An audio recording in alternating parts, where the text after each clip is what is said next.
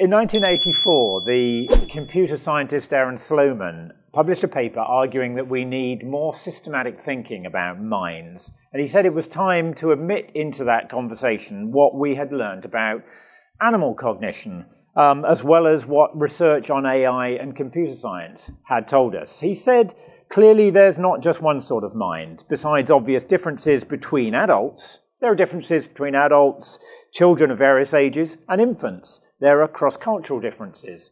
There are also differences between humans, chimpanzees, dogs, mice, and other animals. And there are differences between all those and machines.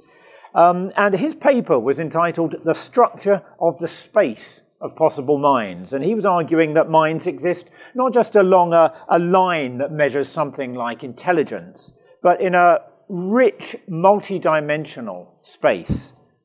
And this blending of computer science and behaviorism must have seemed a bit eccentric in the 1980s, but today it looks astonishingly prescient.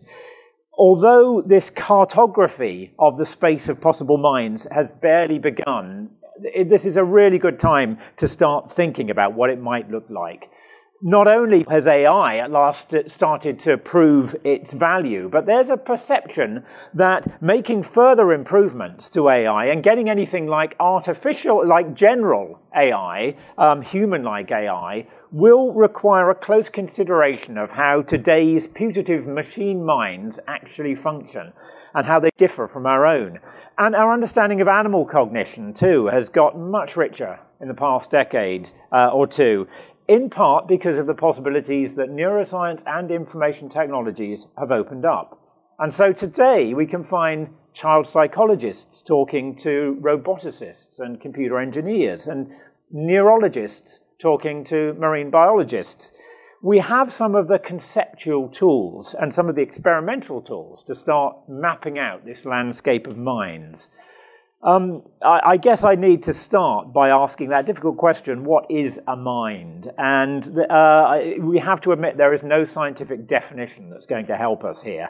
Most of the vast literature that exists on the philosophy of mind just takes it for granted that we're talking about us, okay? The philosopher Daniel Dennett, he started thinking in this way in his 1996 book, Kinds of Mind. And he said that whatever else a mind is, it is supposed to be something like our minds. Otherwise, we wouldn't call it a mind. So mind is one of those concepts like intelligence, like thought, like life, that sounds kind of technical, but is actually a bit fuzzy and colloquial. Now, I propose to talk about it in a similar way to the way John Searle, the philosopher of mind, talked about consciousness. So I'm saying that for an entity to have a mind, there must be something it is like to be that entity.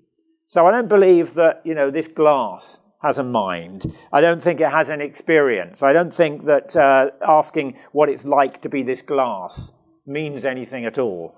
On the other hand, I reckon that most people are probably ready to accept that, say, an orangutan has a mind. You might consider there's something it is like to be a mouse, perhaps even a fly.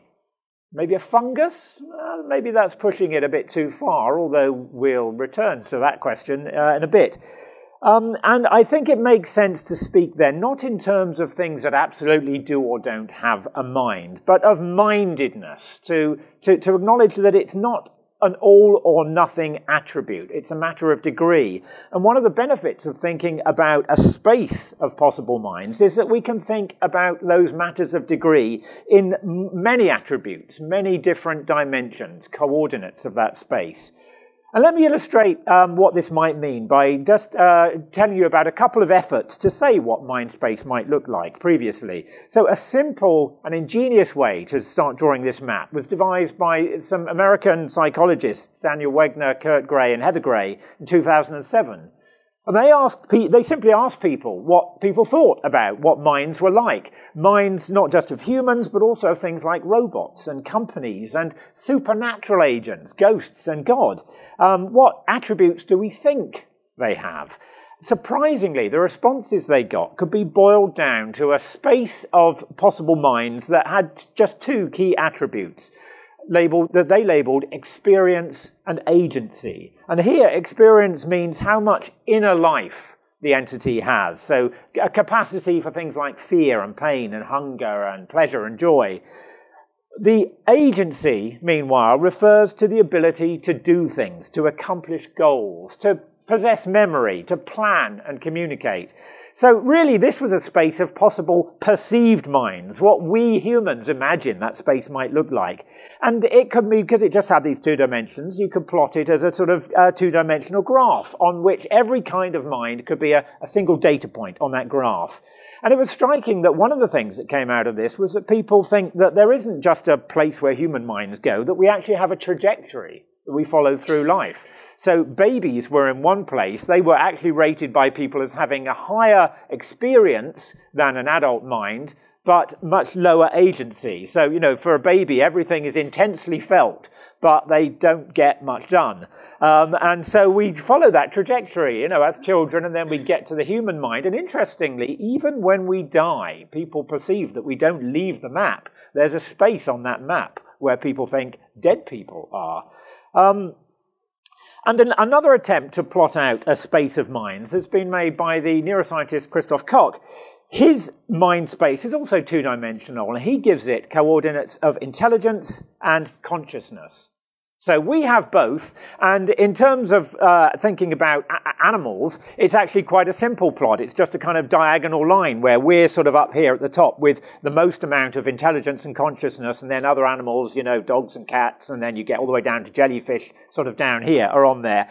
But Christoph also thought we can put other things in this space. We can put, for example, AI and computers, which, in his view, have intelligence, but don't have really any significant consciousness at all. And he feels that actually that's not likely to change anytime soon, perhaps never. Now, in both of these mind spaces, we are sort of up there in the top right corner. So we have the maximum amount of these attributes, and we're really assessing all other minds relative to us and how they, you know, comparing them to how they compare with us. Well, that's just the way we are, right? We're egotists. But perhaps that's inevitable. As Dennett says, it's hard to even think about what minds might mean unless it's in reference to our own. So let's start thinking about our own minds. The philosopher Ned Block also suggested there are two attributes of human minds, but his were intelligence, by which he meant an information processing capacity that turns a stimulus into a behavior, and intentionality. And intentionality supplies the purpose and the motive for that behavior by somehow relating it to the world around us. Dennett argues that to have intentions means that the mind must be a generator of expectations and predictions.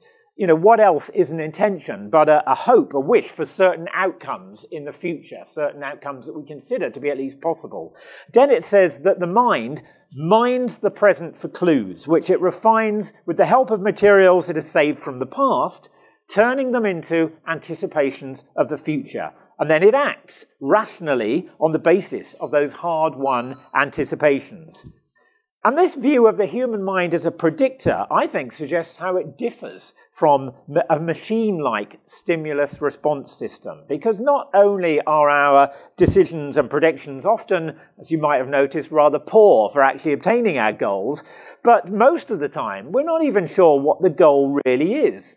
Or rather, we might have many conflicting goals and not the slightest idea of how to calculate a route between them. And I'd suggest that our minds, as well as those of other animals, are not stimulus-response circuits, machine-like systems for creating actions, but they're actually the alternative to that sort of automaton-like behavior. So the simplest organisms, like bacteria, they often show behavior that is hardwired. They have a very limited repertoire of actions that are generated reliably and predictably by certain stimuli from the environment. Now, even that is simplifying it for bacteria. They're more complex than that, but you can see that that's the kind of behavior they tend to have. Our minds exist, I think, to free us from that. To free us, if you like, from our genetic hardwiring by allowing us actions that aren't pre-programmed. The amazing thing about humans is not that our genes affect the way we think and the choices we make. They undoubtedly do. But how much of our behavior seems to escape their dominating influence. Complex minds have a vast repertoire of behaviours that can be fine-tuned and adjusted and actually improvised to the circumstances. And actually this makes evolutionary sense, because if evolution wants to give a creature, to put it very anthropomorphically, wants to give a creature lots of behavioural options for surviving in a complex environment, then it can either invest a lot in hardwiring a response to every foreseeable circumstance, or, and this seems a much more efficient way to do things, or it can build that creature a mind. To continue watching this video, click the link in the top left or in the description below, or visit IAI.tv for more debates and talks from the world's leading thinkers on today's biggest ideas.